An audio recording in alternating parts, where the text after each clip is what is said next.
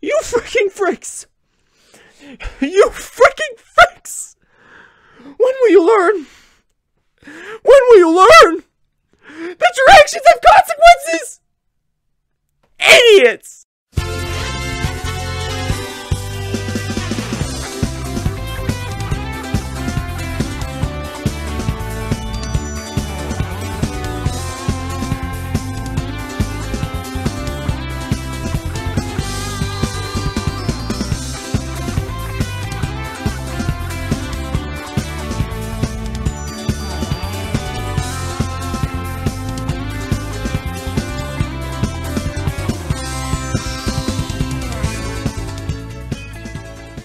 In case you couldn't already tell from that intro, this is a new kind of video.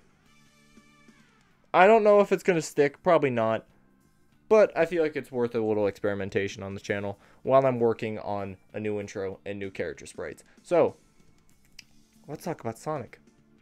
A lot of people like to talk about Sonic, especially with the Sonic the Hedgehog movie coming out today. So, with that being said, let's talk about it. Sonic the Hedgehog is an interesting franchise, let's put it lightly. It isn't exactly known for its maturity. It isn't exactly known for its subtlety. No copyright law in the universe. And it really isn't known for its quality in recent years. If you think about it, the Sonic the Hedgehog franchise is weird. In its first game, you play as a hedgehog that's blue, and you're chasing an egg who builds robots out of animal parts to stop him from getting 7 Infinity Stones to rule the world, or destroy the world, or enslave the world, whatever he wants to do with them. I don't think it's ever said.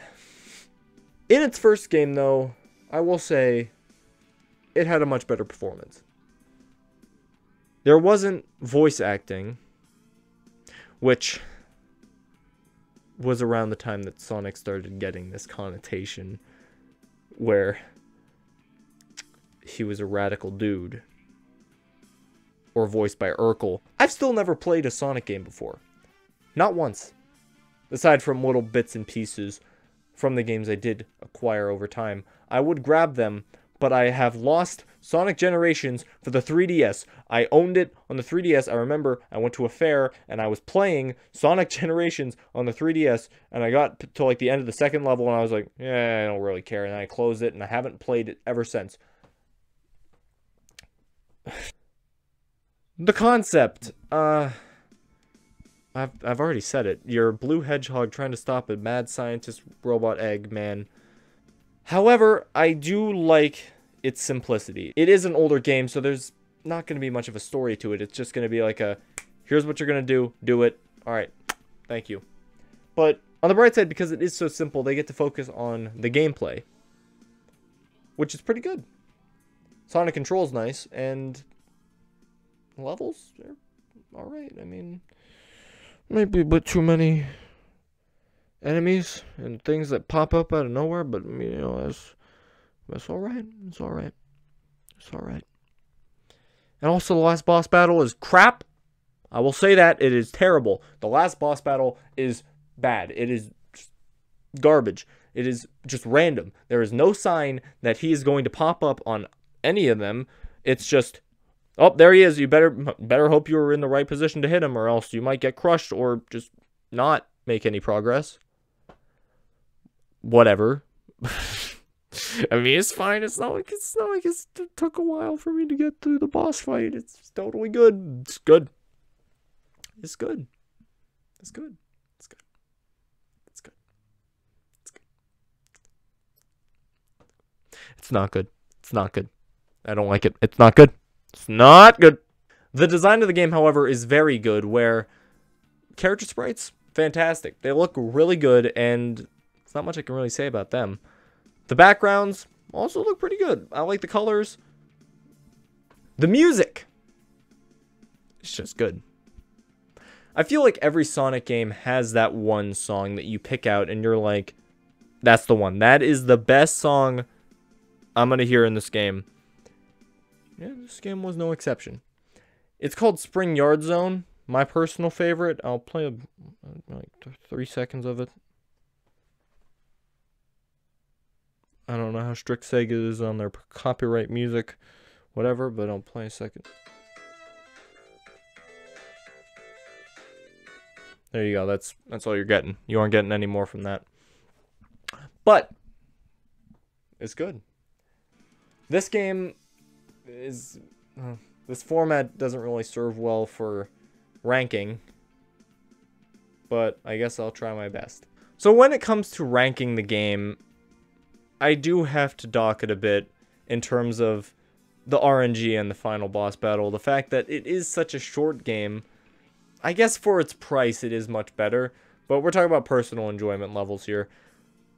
I wish it was a longer game, despite the fact that I deliberately picked this game because it was a shorter game. So I'm going to put it in between Ultimate Custom Night and Plague Inc. It is bizarre looking at recent Sonic games compared to where it started.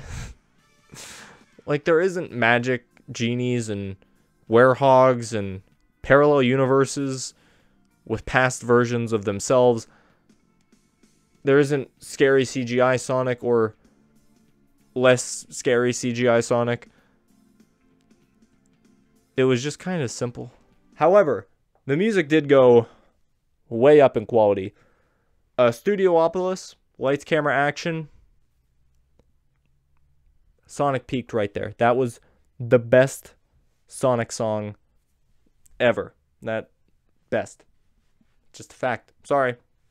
Sorry, not sorry. Actually, because I can listen to that song for a couple times at a time. But after that couple times, I want to stop it, because you listen to the same song for so long, you just kind of get sick of it, and I don't really want that to happen with lights, camera, action, Studiopolis. Fumble over my words there, but you know what I mean, it's okay. So thank you all so much for watching this video. That thing at the beginning about this being a different kind of video because of, you know, working on a new format. That's true. I am working on a new format. Reviews are going to be basically back the way they were in like last year, I guess. It's going to be very similar format, but updated. New character sprites. I'm really going to try and make it more my own than it is how it was. Just because how it was just kind of like a experiment that I kind of ran with. And I don't know, I feel like it's good, but I feel like it could be better. So while I'm working on that, I may have to do another one of these videos. Hopefully I don't, just because, I mean, it was fun doing this video, but it was a pain to set up. So thanks for watching. All support is appreciated. And as always, I will see you next time. Bye-bye. I actually do that every single outro. Even though I'm not, like, in front of a camera, I always do the point. Just because it helps me enunciate the U.